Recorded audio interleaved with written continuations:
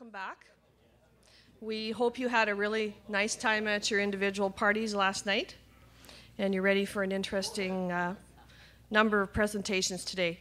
I'm just going to invite Brian Ulmer back up to the stand to go over a little bit of housekeeping in case people are coming and going today so that you know what's going to happen tonight. Brian?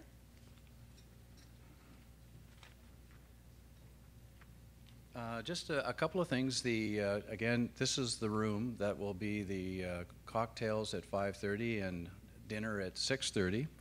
And to remind you again that the Dean Qualtier's breakfast Saturday in the new research ring at the Health Science Complex for tomorrow morning, and there will be shuttles running between the hotel and the campus for tomorrow, and it looks like a very good time for that.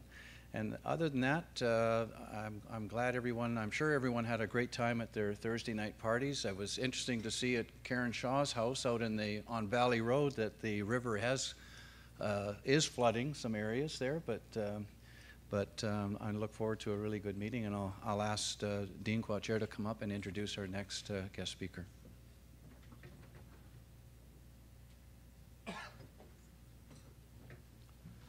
I don't have to read this one. John and I have known each other well since he came back to medicine, into College of Medicine back in the late 80s, I think. I can't remember exactly when we brought you back in, but I was on staff at that time, and of course as a microbiologist interacting. In fact, when I moved to the 6th floor in the late 80s, he took over my old lab actually, and he and some of the other ID people. My wife had worked, Audrey Zabitny, who we just had a wake celebration for yesterday, and my wife, who worked in the virology lab, and John just reminded me before that they did some real early pivotal work, and it doesn't sound too exciting, but actually showed the value of different types of surgical gloves, plastic, polyethylene gloves, and protection from the AIDS virus back in the late 80s. It was one of the first studies really on that. And so John and I have worked off and on over the years. We were sad to see him leave, but he's really flourished in his career going forward. Seen him a few times going back and forth in his busy life. I still remember when his 2 boys were born. Now they're in college. I guess we're all getting old here. So, but it's really a pleasure. John and I think, had a really good working relationship and friendship going back many years. And as an alumnus of here, we're very proud of his accomplishments in the last 50 years. So he's just flown back from Switzerland.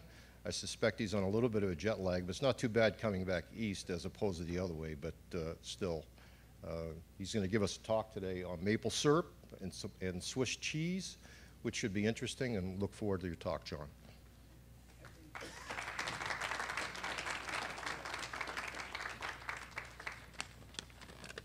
Well, thank you very much, Dean Qualtier.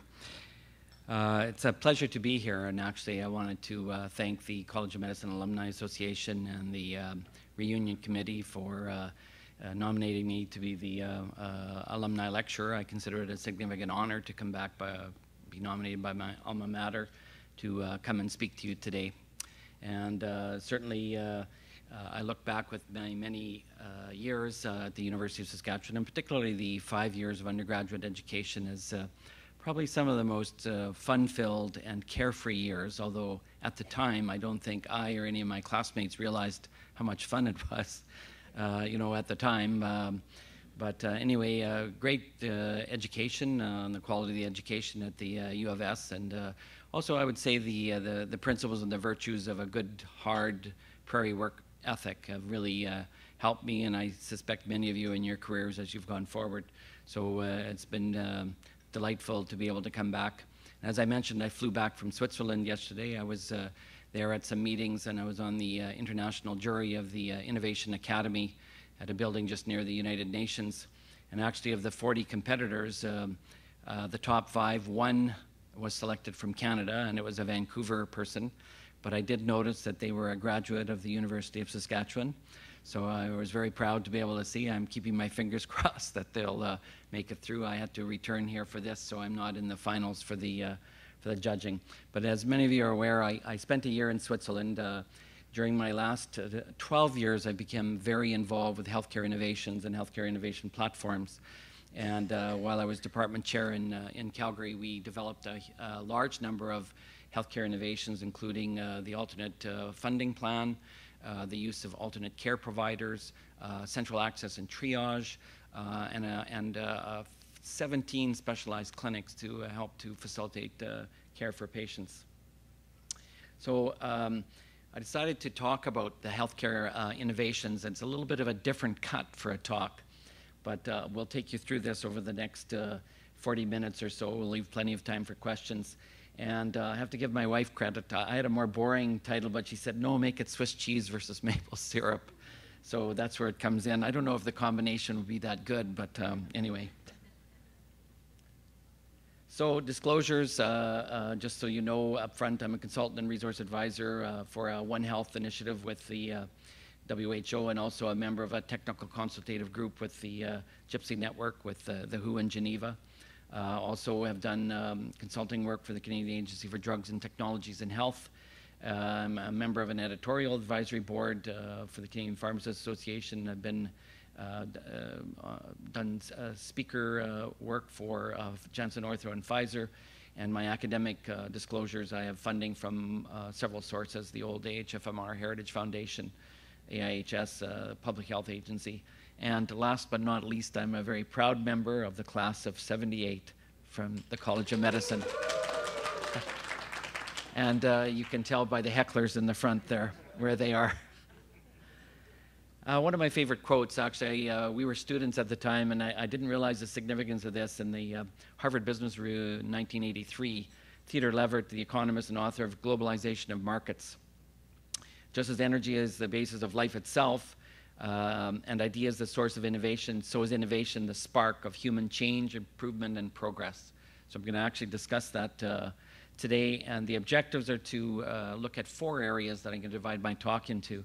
The principles of health technology innovation adoption, gain an understanding of global innovation competitiveness, and why Canada lags a little bit, and I'll talk about the big bird intensity gap, which is a major problem in Canada and actually in several of our provinces.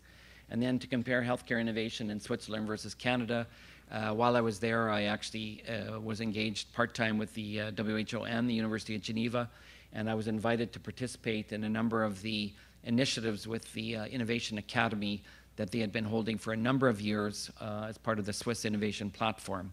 And I'll speak to that in a moment. It's not all about watches and Swiss Army knives, as you'll soon see. And then also to provide some insights into how we can all look at building a healthcare innovation platform and why we each need to develop and divest some of our intellectual interests into the area of healthcare innovations, be it in a practice setting or be it in a healthcare model delivery. Here's beautiful Geneva. You can see the lake here, the Jura Mountains in the background. Jet d'eau, our apartment was just down. We had an apartment from art history professor who was writing a book on Paul Gauguin, and then beautiful Eau Vive Park. The key messages, so if you forget everything, I'm going to put it on the first slide. This way you can remember at least some of this, and the rest of it you can snooze through. Firstly, look at building an innovation infrastructure. Secondly, eliminate bureaucracy. Bureaucracy, interprovincial, federal, provincial are one of the hugest impediments to be able to do good healthcare innovations. Multidisciplinary culture, very, very important, and I'll speak to that a little later. I've worked with a huge number of individuals in areas I would have not have suspected. The most worrisome are the sociologists and anthropologists when we looked at the culture of innovation change, and if you're doing new technologies, the anthropologists would follow you, and I was always suspicious. Why do you follow me so much? They said that's what we do in anthropology. It's called follows. I didn't know that. Create an innovation roadmap, and I'll give you an example of some of them that they have in Switzerland, and then enable academic and business partnerships, and we don't do that enough in Canada. They're starting to try to do it in Alberta, but it's certainly an area that we need to look to grow upon. And then finally, international collaboration is extremely important because the world is shrinking. So just an article here. to look at issues surrounding adoption of new technologies, the paradox that we all realize, and that's that in the history of diffusion of innovations, you often find the overall slowness on one hand, but the fact that it's just picked up by certain subpopulations on the other hand. So think of Facebook. You know, all the kids are on Facebook, the adults are picking it up a little more slowly. That's a good example, but I'll show you another one here. And this is interesting to look at. And as I said, this is not all a medical talk here. This is the diffusion of innovations across the United States from about the 1920s to 2000. You can see here electric service. Well, that took off pretty quickly. And then refrigeration, very steep incline. You can see why that was adopted very quickly by large segments of the population. Interestingly, washing machines were not. You can see a very slow uptake. And then similarly, if you look at telephones, probably in the dirty 30s it declined and then it picked up. But certainly, I'll show you a slide in a moment, cell phone technology has just picked up almost on a vertical axis. Interestingly, PCs in the household were slower than VCR uptake. And look at the steep incline, but then you can just start to see it starting to level off, and of course, a precipitous drop. VCRs are now obsolete. So it's very interesting to look at the innovations that occur over time. And here you look at mobile phones, and you can see mobile phone use. There's about 7 billion people in the world. Remember that China's got about 1.4 billion and 1.3 billion in India. That's virtually half the world's population. In fact, in India, interestingly, I was reading recently, they have more cell phones than they have running toilets. And that's the importance that India puts on technology compared to basic sanitation. And you can see here that it's picked up even faster than landlines. And interestingly, in the EU, even though they have only 500 or 600 million people, there are almost 1 billion cell phones. So people own 2 cell phones. One is not enough. So that's the next technological issue that's occurring, is people want more than one type of cell phone available. And if you look at the components of diffusion, you often have the aggregate weighting of the incremental benefits versus the cost of adoption in an environment of uncertainty. And you can think of that in your own settings. When VCRs came out, when cell phones came out, should I get one now or should I not? I was one of the first department chairs to get a BlackBerry. I bought it 10 minutes after it came out. I had all my emails moved onto it, and then I was constantly being buzzed. I was the first person to get rid of it because I became a slave to the BlackBerry, and then I just moved to a regular timing interval. The ultimate decision, though, is made on the demand side. It is my son who's studying economics. It's all supply and demand. And of course, the suppliers can influence that demand. Timing is a big issue when you look at technology diffusion and the uptake of innovations. And it's usually not a choice between adopting or not adopting. That's not the question. If you think of refrigeration, you think of electricity, VCR, some of the other, it's a matter of, do I do it now or do I defer? You have the procrastinators on one hand. I'm going to wait for the next model that will come out. iPhone 5 will be here soon. Then there's a delay. There's others who, like me, 10 minutes after it comes out, they're at the door buying it. And then you're disappointed because the new version comes out 6 months later. But the key is everyone makes their decision, but it's better to be able to begin using, because there will always be technological advances, because then you can get the benefits from not only adopting the new technology, but you can also get the advantages from the non-pecuniary, non-financial learning benefits. You've learned the new technology, so now you can face time with the best of them. So that's always important as well. And here's some determinants of diffusion from the medical side. And I can't quite read all of that, so I did print this out. This is looking at diffusion of CT and MR. And you can see on the one hand, and many of you will recognize this, you've got predisposing factors, which is patient demand and physician wants, and then also the purchasing power to be able to do it. And then the other hand, government and policymakers. We can only have so many MRs in the province. We can only have so many payments for this, but ultimately prices go down, chip technology improves, and suddenly you've got new technologies.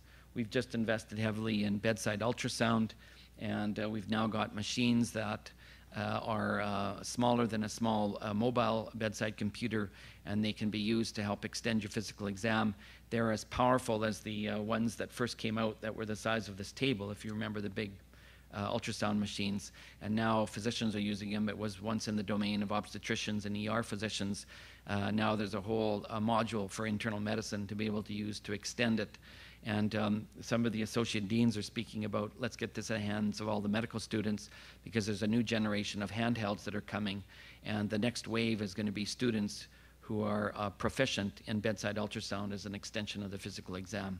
And it's already happening. I've had residents in the clinic, and I think I'm the ultrasound whiz, and they're there telling me how they're finding this and they're finding that. So it's, again, one of those technological innovations that is coming.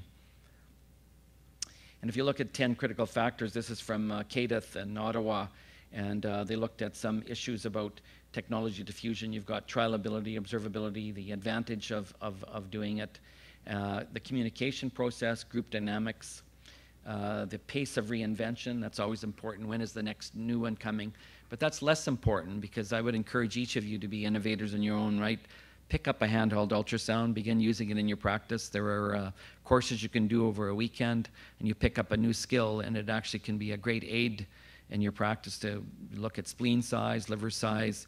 Is there an abscess underlying this? Is there a mass? Then you send them for a real ultrasound, because of course we're not radiologists. Opinion leaders, and now importantly, social networks becoming very, very important in diffusion of new technologies. Infrastructure is very important as well. The ubiquitous nature of the internet and having free towers available is going to change the pace of home delivery.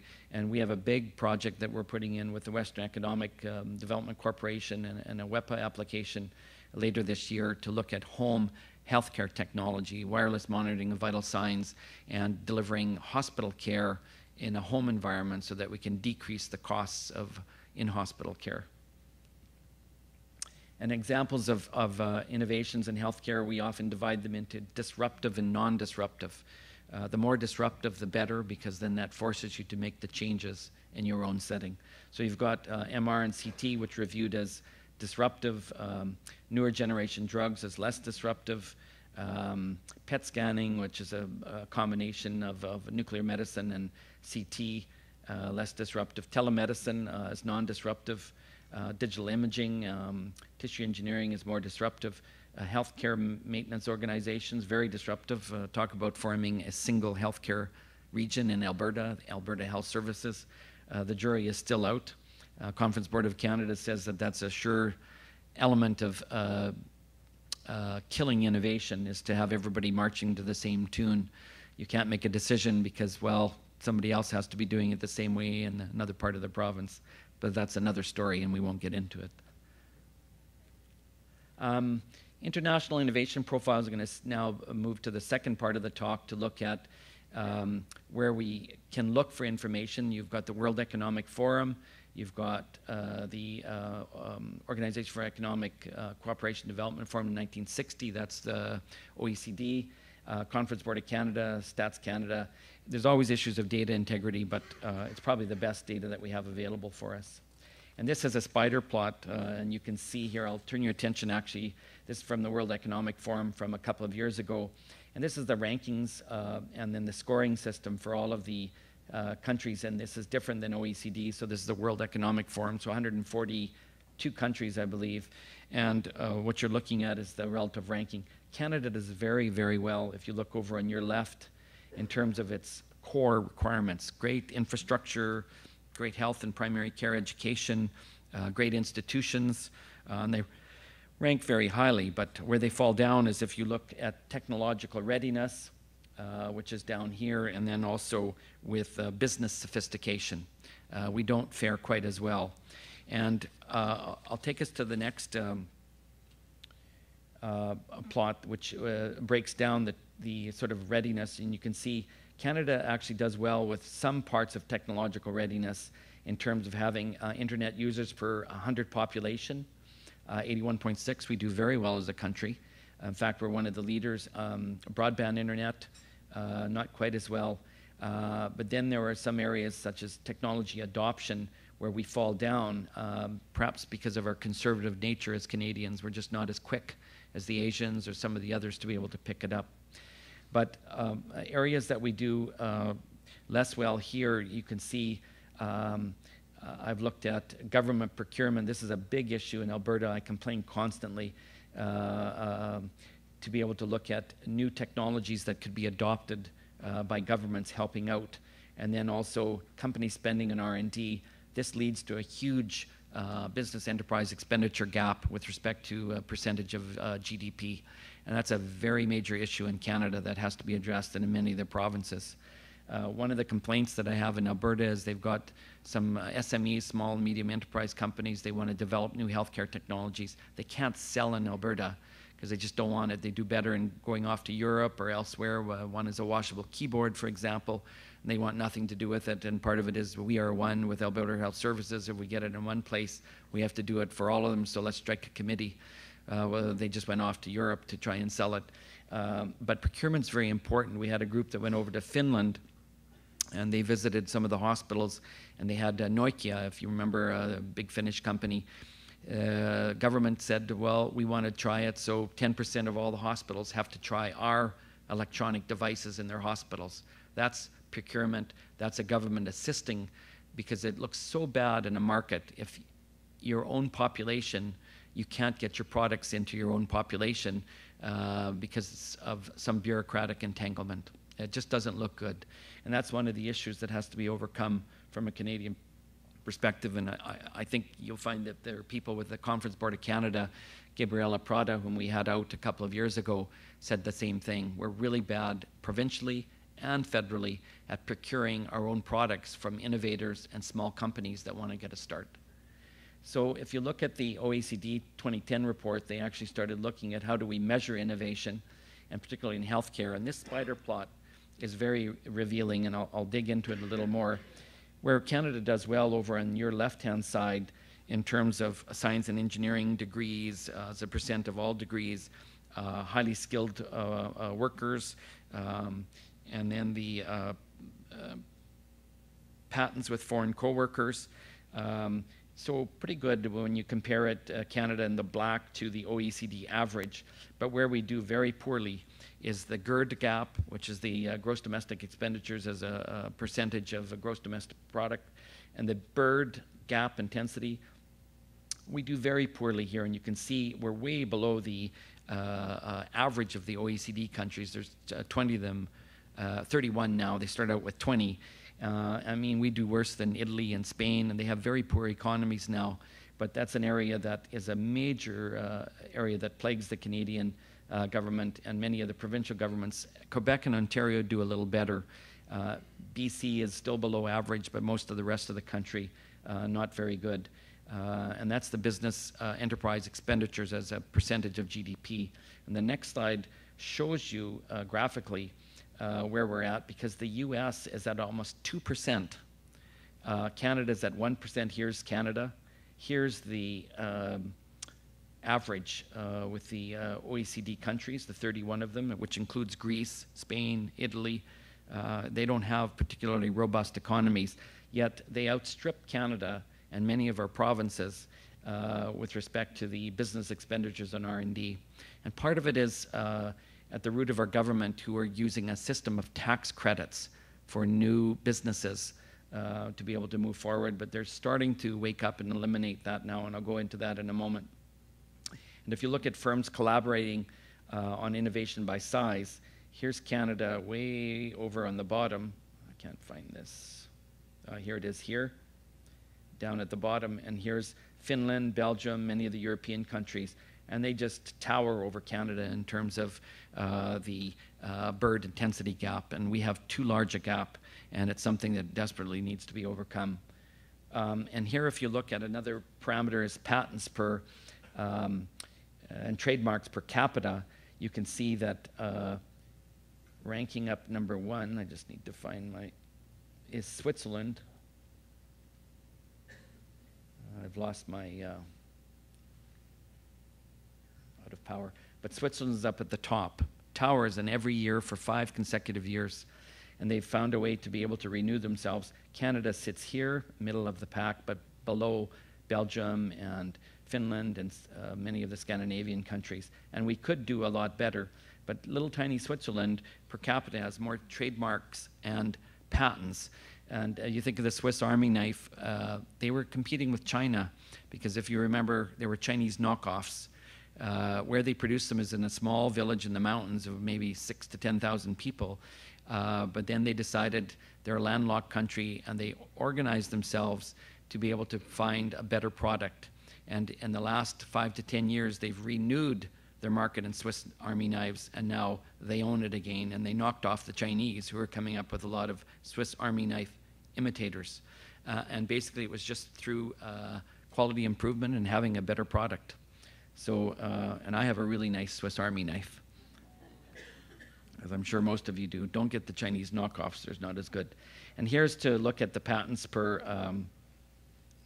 100 here in the population, and you can see where the areas are in Japan, and then the Scandinavian countries, Central Europe. And you can see here the patents and trademarks, and we did a cutaway in the Prairie provinces. You can see Winnipeg, Saskatoon, actually Winnipeg and Brandon, BC, and then Calgary and Edmonton. So those are the hubs out in the Prairie provinces in terms of patents and trademarks. And then here's firms with national and international collaboration. Canada does poorly.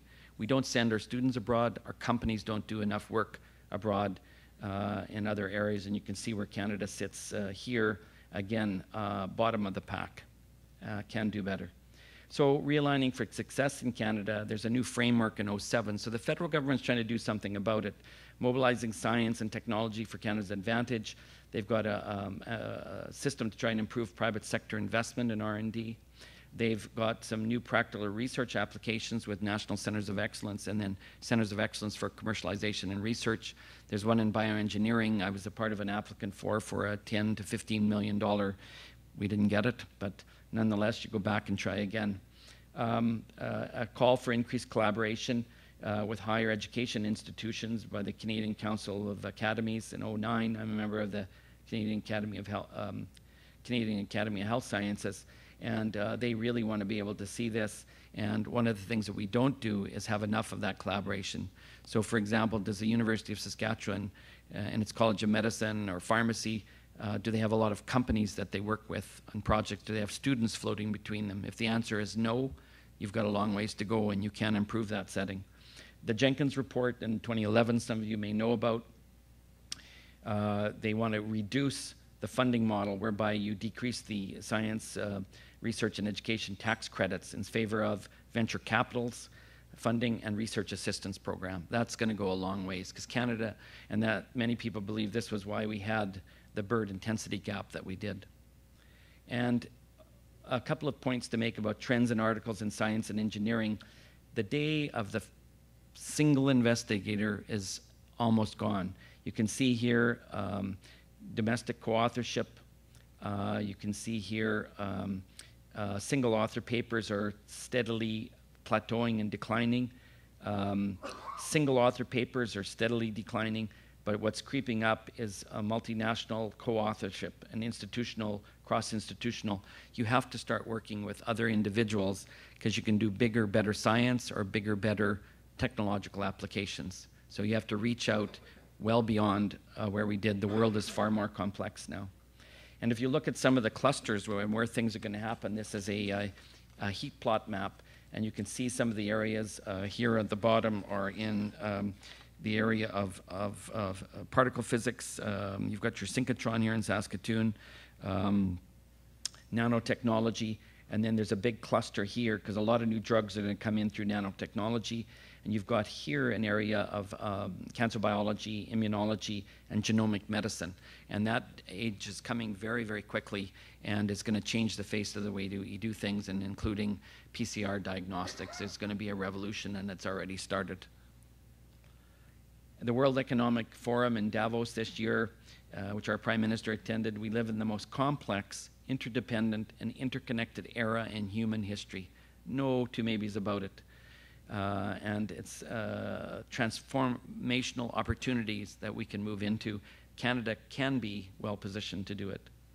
And here's why Switzerland ranks number one. This is based on my own observations and those of a reporter from the Globe and Mail. You can see that they're located in the heart of Europe. They've got a government that supports innovation. They developed in the 90s a national innovation report, a white paper. They have low marginal taxes. They've got very good infrastructure and good communication and transportation. They value hard work, Swiss timing. They have innovation roadmaps for young entrepreneurs who want to start a company or get into the business. They have a highly educated workforce, but so does Canada. Multidisciplinary culture, they're very multidisciplinary. They've got good political stability, which we do in Canada. And they have clusters. So Medtronic, many of you know the pacemaker company is in Lausanne. They're almost interconnected with the University of Lausanne. And that's what you need to be able to do, is because you get that cross-fertilization between companies and original investigators, and many times commercial spin-offs that occur, or you get combined degrees in technology and an MBA, or a PhD and an MBA, for example. They have a well-organized system, and I can tell you the Swiss heaven and hell joke in a moment. They have PhDs and MBAs embedded in the healthcare system. So I was running into people in the University of Geneva hospitals, and they were MBAs and PhDs, and they would seek and find. They would go to talks, they would go, and then they would come up to someone, that's great project that you've got. We would like to get you involved with something. And sometimes for ideas, I remember attending one, the group was working on a system whereby you could, for people with locked-in syndrome or paralyzed, you could use eye blinks on a computer and a camera's capturing it, and then it could start to move a mobile arm to assist the paralyzed patient.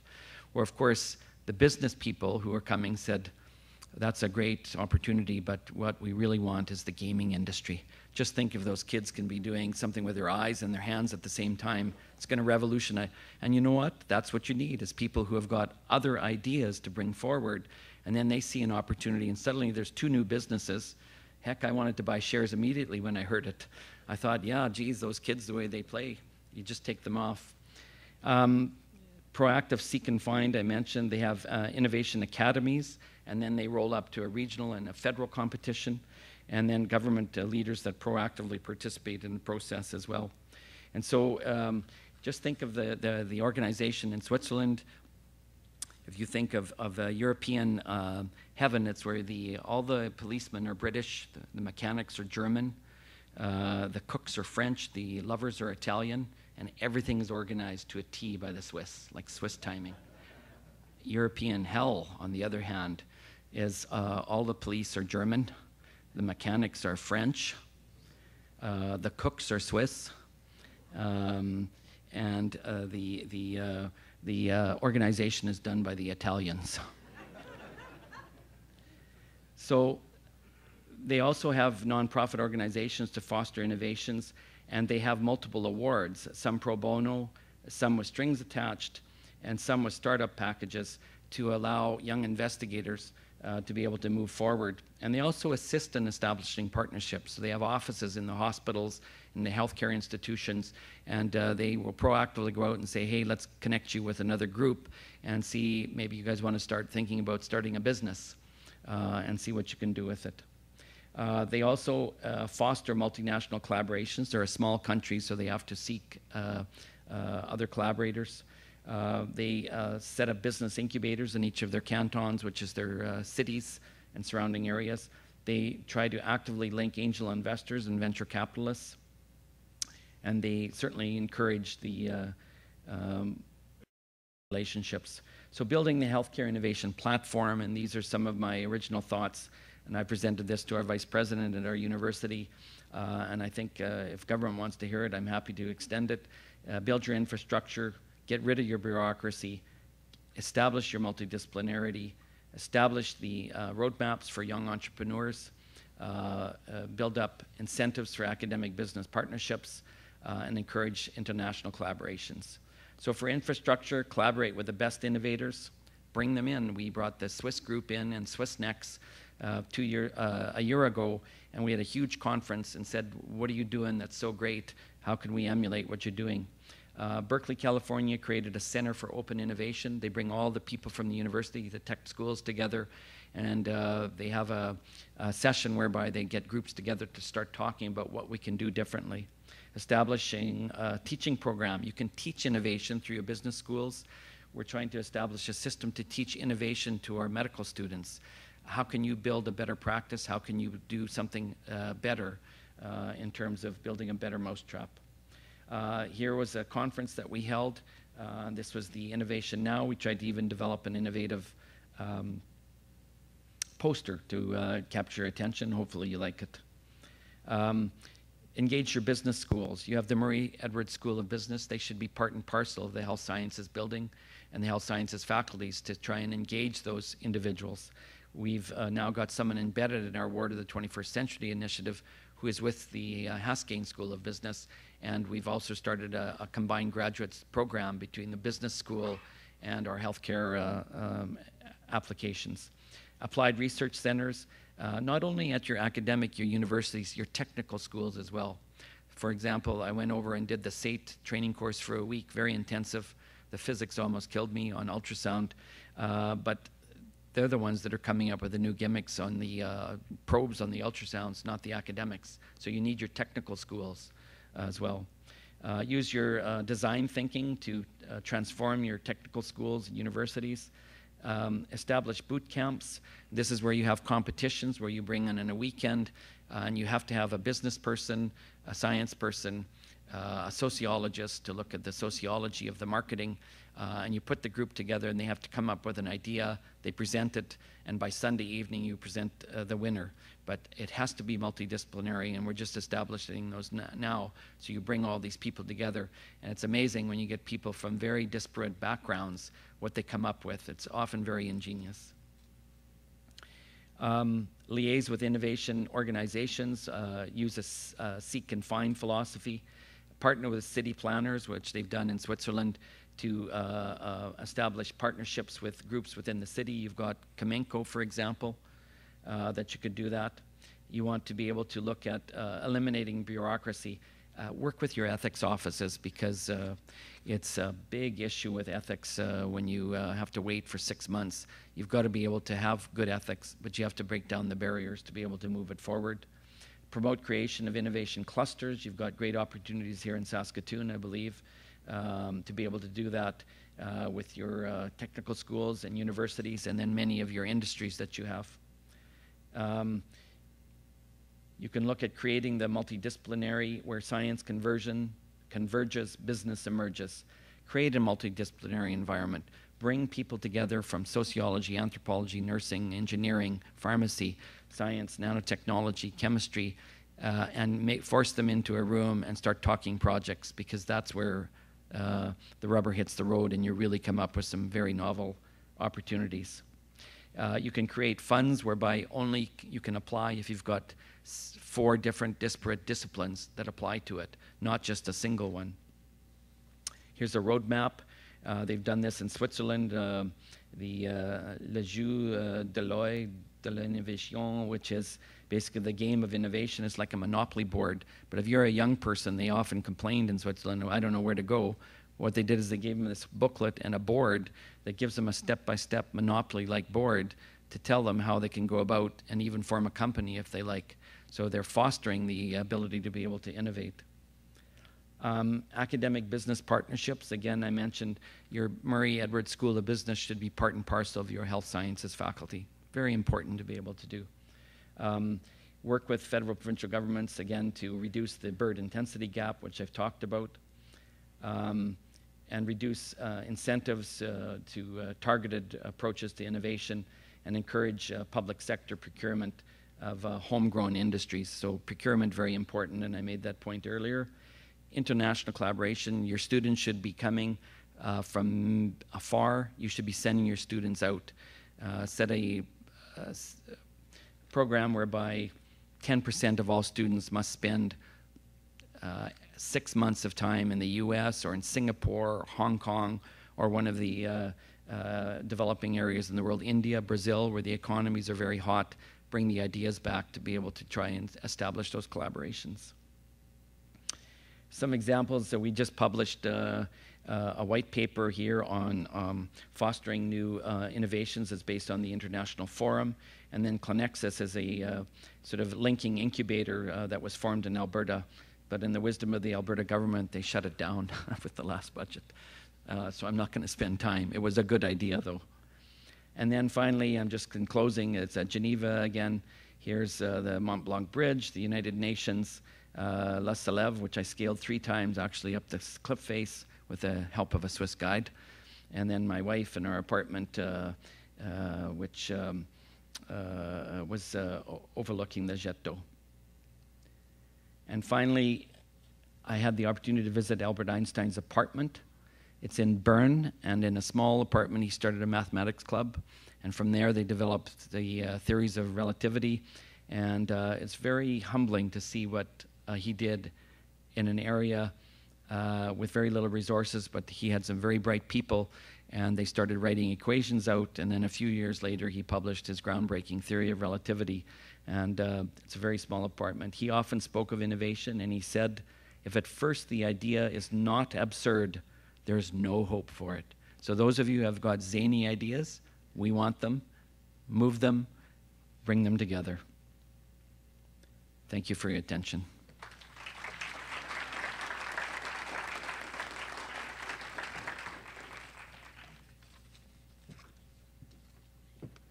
We have lots of time for questions, so does anyone have any questions for Dr. Connolly?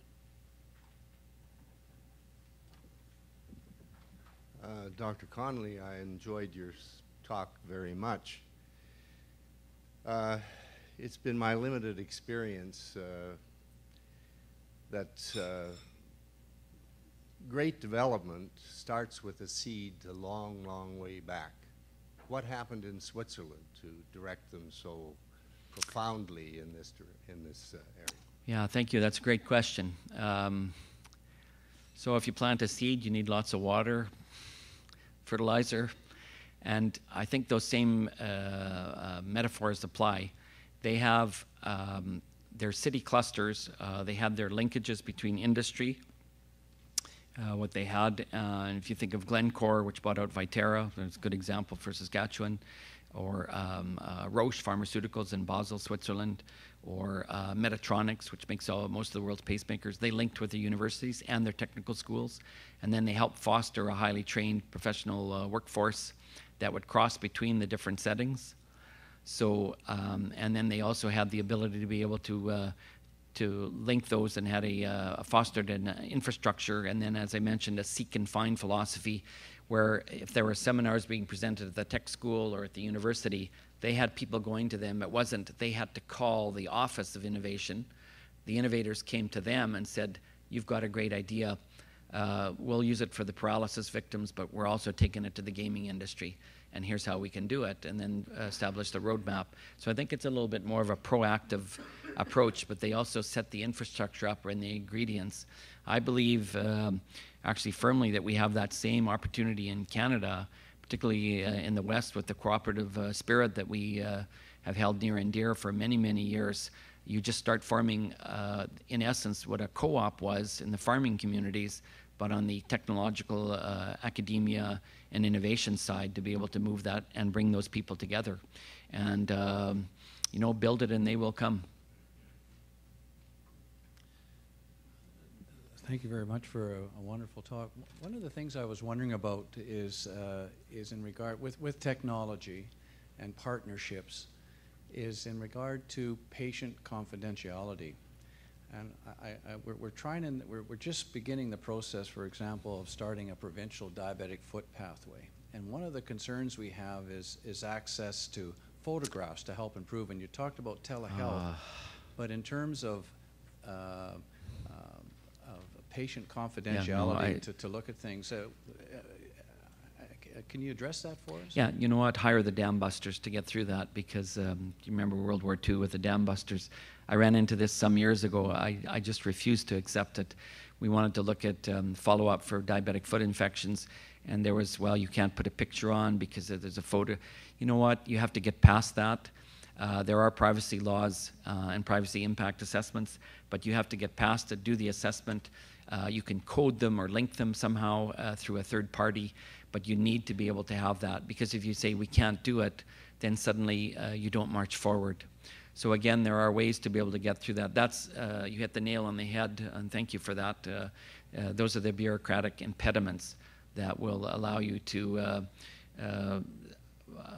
just embroil yourself in mediocrity. You must move past that, because the vision to be able to create a province-wide database to be able to look at those does require photographic evidence. So you must find a way through it and continue to press the policymakers and stress the importance of doing it, because the outcomes will justify the means at some point down the road. So you have to be patient, because there are people that will put up the roadblocks for privacy, but there is a way to be able to get through that, and many medical records now are using that. And at least in Alberta, one thing they got through was to use Netcare, which is a province-wide database to be able to look at. And then each person has to sign a privacy assessment to be able to make certain they're not going to be sharing the information. So there are ways around it. There are jurisdictions who have gone past that. I would encourage you to seek those jurisdictions and try to work through each of them, because it is the right thing to do.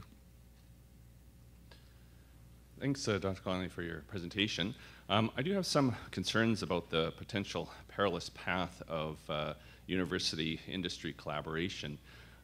In that, I have been to some presentations by researchers who have talked about how some of their research, they've been told that if they carry on in this area, that they were no longer going to be receiving funding, because it was kind of going counter to other interests. My concern is also that that industry and shareholders' profits aren't always on the same direction as good healthcare outcomes. No, the great points you've raised, and you're absolutely correct. There are ways to be able to try and bridge the gap when you're looking at that, because you will have a tension. And in fact, if you didn't have that tension, I would suggest there's something wrong, because you're right. Companies are interested in lining their pockets of their shareholders, and sometimes you do run into the conflict, but that's a healthy tension that should always exist. You can sometimes pair off specific areas that might be a technological advance to be able to move something forward, but without destroying the good that might come out of something.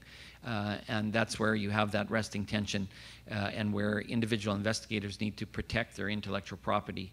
So you need to have some protection of the intellectual property, so the companies don't grab it, run off with it, and then suddenly you see it on another front and you're paying through the nose for it, when it should be something for the public good. And I do agree with you, but you can often actually split things into separate components, and then you look at the ones that might be company oriented, and then others that might be for public good oriented, and then you work to try and protect your intellectual property on the ones that are for the public good. Yeah, enjoyed the talk. I just wonder what your thoughts are in the patent aspect, because it seems like if you want to get an investor, you have to have a product that's protected intellectually.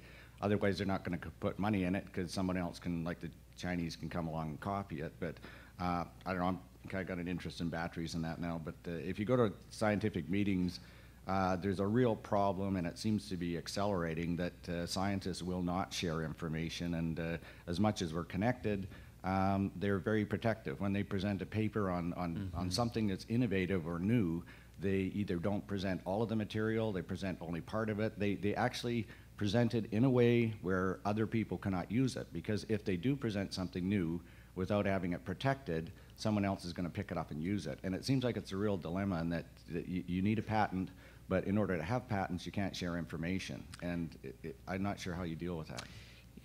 That's a great question, actually. That's a 78 question. And it's going to be difficult to answer. One method around, and what you've said is completely accurate. People will withhold information, but what you have to be, one process is to be able to take the components of what you're working with and then set up the collaboration. And you're correct, you have to work, and patents take a long time. I hold a patent, and it took so long, I thought, I don't want to go through this again, but you have to be able to do it. But that's where cutting through the bureaucracy is important so that you can get the speed. And the speed with which you can bring that forward is very important. But you mustn't be scared to be able to bring forward an idea or a concept, because if you think that you're protecting something that no one else in the world knows about, somewhere else in the world of 7 billion people, they're working on it. Trust me. And oftentimes it's the speed with which you can move that forward. So one of the strategies is to be able to cut the bureaucracy, to be able to move the innovation forward, and then to set up a system whereby you have confidentiality agreements that people sign to be able to protect the interests so that you don't get espionage. But as you're aware, it does occur. I think there was that movie about the Facebook guy. He actually stole the idea from someone else. But there's a lot of steps to be able to go through in between. So number one is protect your intellectual property, and that's not so tough to be able to do, particularly if you've got institutions or other groups. And then secondly, to try and move it through the system. And I think that's the most important, is the speed with which you can move it forward. Easier said than done, because patents can take a long time to be able to do it, but it's really organization and speed with which you can move it through the system that will overcome that issue. But do not be afraid to take it forward, because if you do, you'll get scooped by somebody in China or Asia or India or somewhere else, because believe me, the world is very interconnected and very small now. So, and it's oftentimes when I come up with something I thought was a great thing in a paper, and by the time I'm getting it through in the journals, somebody else has already published it. And so speed becomes important. In a matter between ethics and money, I have a couple of comments. India discovered really rapidly that people who had cheap access to ultrasound units had an incredibly high abortion of females. So did China. So there's a lesson that's been learned in another couple of continents about, inexpensive ultrasonics in the hands of whoever. But the more important thing, I agree with what you say about keeping government, and bureaucracy out of the problem, because they create an overburden amongst themselves that doesn't allow anything to trickle down and get done. But there's something that goes back way further in all of us, and it's a symbolism I was brought to by an interesting person a few months ago. The caduceus. There are two caduceuses. One has a single serpent and one has a double serpent. The one with the single serpent is the caduceus for medicine. The other one is for the banks. Thank you for that comment. You're welcome. I hadn't realized that. Thank you, Dr. Conley, for your wonderful presentation. I was wondering if the Swiss had any special recipe to avoid the conflict between the researchers, the innovative ideas, and just the industry. Was there anything that you gained in Switzerland that you could bring back to help this conflict between research and trying to patent your intellectual ideas and then avoid industry from taking over?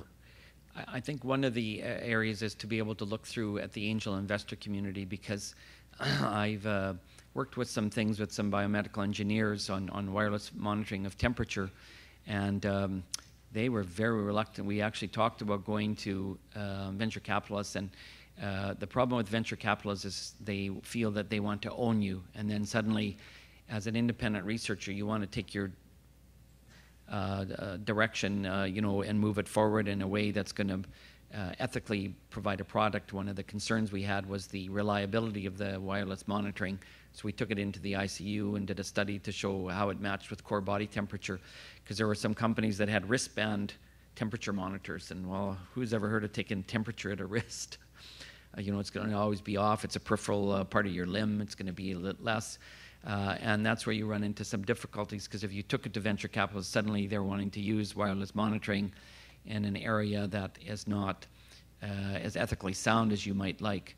And so to be able to get around that, I think staying away from the venture capitalists is one. The angel investor community is more intermediate, and they'll give you a little bit more freedom. So going the angel investor route, and there are big communities of angel investors in most of our major cities, they're a little more kind and will cut you a little more slack, as opposed to pure venture capitalists who are more interested in moving something forward in a fashion whereby they want to feel that they're owning you and setting the direction of the work that you're doing, because that's very frustrating to the individuals who are wishing to be able to pursue the logic of their research in that regard. So it's often, again, a conflict. If you've got a big enough group, you can take it down both routes. But many times, if you're just a smaller group of individuals, you have to go. And so I would suggest the angel investor route. Thanks very much for the stimulating conversation. I'm not sure if there's answers to what I'm about to try to get you to reflect on, but I'd appreciate your wisdom on a couple things. So we're a young country that really has no, I mean, we share the border with the US, but we don't have that same intense local competition that exists in Europe. And I sense that we're in an era where our children are being taught that competition, which is part of innovation. I know you need the teamwork side, but competition is actually a bad thing. Our children aren't being given first place ribbons anymore. They're being given participation ribbons.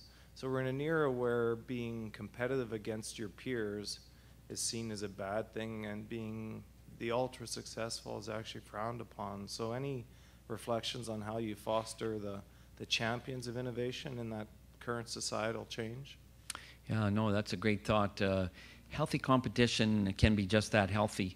And actually, if you look at the Swiss culture, they're a very reserved group. They are not like Americans, the unabashed. They actually share a lot of the same cultural infrastructure that we do. They're risk averse. They like to cloister in their watchmaking and their banking industry traditionally, and they're not your slap on the back, happy-go-lucky American type personality. But what they've done is to be able to establish that infrastructure and the connectivity and a relative degree of trust. Now, we had a big discussion on this exact point, that you can't transcribe a culture from one setting to another. But from the competition perspective, I think having innovation fairs, that's one of the strategies that we've used, is to establish a innovation fair. We are now working towards an innovation sort of academy, but an innovation fair is simply that. It's a fair, much like everybody can come out and present their best apple pie, and you taste them all, and well, they're all good or have a little bit different flavor to them, but it's a fair so that everybody comes out and are able to present, but people pick up ideas and they interact at the innovation fair to be able to do that. So there are other ways to do it, and even if you did move towards, we want to present, the honorable mention for the best 5 innovators at the innovation fair. I don't think there's anything wrong with that, and even moving towards creating some healthy competition, because perhaps the pendulum swung too far the other direction, where everyone has to have a participation ribbon. At the end of the day, that recognition can sometimes go a long way, start stimulating someone to be able to form a company or to move forward in that regard. So two processes. One is innovation fairs, where everybody fairly can present their stuff, but you have an open center for innovation and interaction. And then secondly, just move through the participation aspect and actually look at having a format in which you can recognize the best innovators at this point in time. One of the things that we have done in planning an innovation academy is we encourage people that if they don't win this year, we provide tips to them and say, come back next year because you're going to have a more polished product based on the parameters that you need to be able to do. But nothing wrong, in my opinion, with healthy competition.